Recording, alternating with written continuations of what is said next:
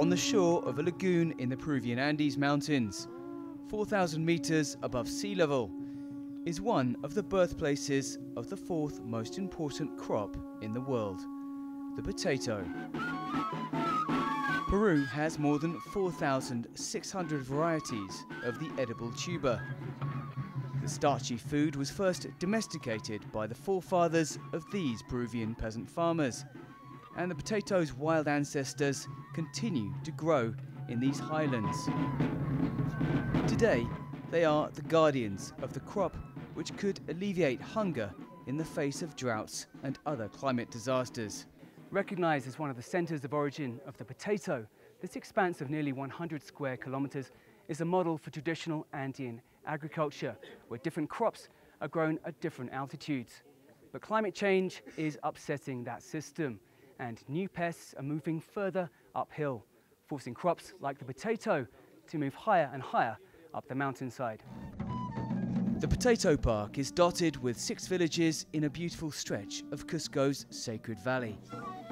Its residents all work together to maintain ancestral farming practices passed down from generation to generation since the time of the Incas. It's one of the few places on Earth where man still lives in harmony with nature, says resident Aniceto Cayo. El Parque La Papa es una área de conservación, es un patrimonio biocultural indígena donde existe la naturaleza, todo el paisaje. Nuestra convivencia es cómo el hombre vive con la naturaleza, con las montañas sagradas, con la madre tierra, con los animales silvestres, con las plantas silvestres. In the higher reaches of the park, these descendants of the Incas grow multiple varieties of potato. In Quechua, the language of the Incas, still spoken by millions in the Andes, this reddish variety is known as pucusausirai. Villager Nazario Quispe explains. Aquí estamos cosechando solo todos los papas nativas, porque en el Parque La Papa bastante, nosotros tenemos nuestras variedades de papas nativas, 1367 variedades, entonces cada familia también, según dependiendo de su parcela, manejamos hasta 50 variedades, 100 variedades, dependiendo de su parcela. Just as Inuits living in the polar north have many words for snow, the farmers here have hundreds of descriptive names for potato types. There's one which looks like an alpaca's nose, another shaped like a puma's paw, and even one which is so knobbly, trying to peel it makes daughters-in-law cry. That's what its name, Cachun Wachachi, means. Many places and nationalities are associated with the potato, but it was here in the Andes of Peru and Bolivia that the humble spud was first domesticated thousands of years ago. And to this day, a cornucopia of potato varieties continue to grow in all their multicoloured and multi-shaped splendour. Some are soaked, freeze-dried and trampled to remove their skins, so they can be used in soups during the winter months. Others are for eating on special occasions, such as baptisms, funerals and weddings. Here in the rugged heights alongside lagoons which irrigate the valley below, park residents like Ricardina Paco are testing the potato's resilience.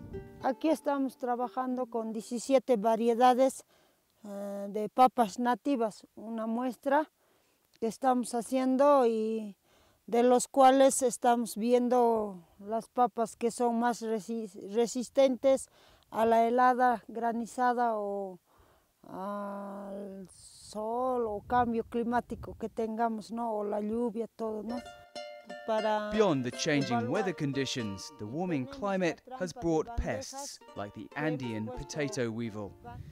Its grubs burrow into the potatoes, making them uneatable. Controlling them is difficult, as within the park, pesticides are banned. Grazed on by livestock, this area is also where the ancestors of the domesticated potato continue to grow. What the locals call the grandfather or wild relatives.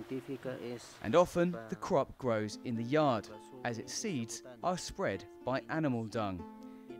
These practices are fundamental to finding new varieties resistant to climate change. Mientras que los laboratorios, los científicos buscan resolver esto con transferencia de genes y ingeniería genética, ese mismo tipo de trabajo los campesinos acá lo han hecho, lo vienen haciendo por miles de años, porque al mezclar sus cultivos con parientes silvestres, ellos buscan con un objetivo bien concreto hacerlos más resistentes. That fact takes on a new significance as the global climate crisis throws once predictable weather patterns into disarray. The potato park has become the greatest living laboratory for this humble but incredible vegetable, says agronomist Alejandro Agumedo, the director of the Andes Association. Este sitio mantiene una de las más altas diversidad de papa nativa en el mundo, en constante proceso de evolución. Lo que quiere decir de que al sembrar los campesinos en diferentes alturas, diferentes combinaciones de papa, estas papas están creando nuevas expresiones genéticas que van a ser muy importantes para responder a los desafíos de cambio climático. So despite the fact that this treasure trove of weird and wonderful potatoes is virtually unknown to the world, in a cataclysmic event where humanity was threatened with starvation, these potatoes could help to feed us all. In the last century, according to the Food and Agriculture Organization, around 75% of plant genetic diversity has been lost, to the detriment of the world's food supply. With a certain reverence, the park's residents have carefully collected their 1,300 plus varieties, storing them here in a Chile on-site seed bank. Villager Mariano Suta explains. In 2017, 650 examples were taken to the Svalbard Global Seed Vault on the Norwegian island inside the Arctic Circle. And in Peru's capital Lima, the International Potato Center houses more than 4,600 types of potato. It's the world's largest in vitro gene bank. So there is something to celebrate. I just want to congratulate you, because these small things can really be game changers in the way we produce potatoes in the future, with a climate that is increasingly challenging us. And Peru's Vice President Mercedes Arauz invited foreign dignitaries to celebrate the potato's origins here, as global food security was on the agenda at a symposium in Cusco's Sacred Valley. It was a celebration of potatoes, because beyond their cultural significance and colourful appeal, they could also be crucial for global food security, says Barbara Wells, director of the International Potato Center. When you look at the genetics that are included in those 4,600 plus varieties that we actually can resource to solve problems not only in Peru but globally. In Africa and Asia, the potato is helping to combat hunger and generate income as a cash crop. China is the biggest grower, accounting for nearly a quarter of global potato production. Mei Zherong, vice president of the country's Academy of Agricultural Sciences, told CGTN why. China suffers from a very severe shortage of land and water. So potato could be drought resilient and also can give you a yield when you have a severe drought. So, and also it's a cash crops. So it's expanded.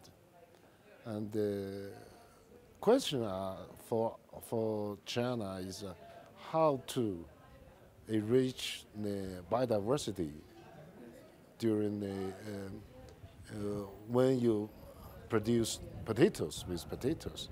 This is the major challenge. While the potato, like other crops, is impacted by global warming, its genetic diversity could be part of the solution, said the executive director of the Crop Trust, Marie Haga. The basic problem for food security is actually that these crops that feed us they are not able to adapt as fast to a changing climate as the climate actually is changing. These crops have always adapted. Potatoes are now grown basically all around the world, but you know, it has taken 10,000 years. Now the climate changes so fast, so these poor plants are not able to adapt.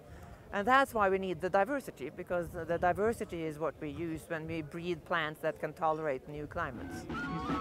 Potatoes are on the menu as the delegates dine on a delicious smorgasbord of Andean produce. In the potato park, unsurprisingly, they are the basis for a nutritious diet, packed with vitamin C, zinc, iron, proteins and carbohydrates. Potatoes have adapted to almost every ecosystem on Earth. That's why NASA scientists working with the International Potato Center believe they could even be grown on Mars. But it's here on Earth, as ecosystems change, that they may be one of the best hopes for the survival of our species.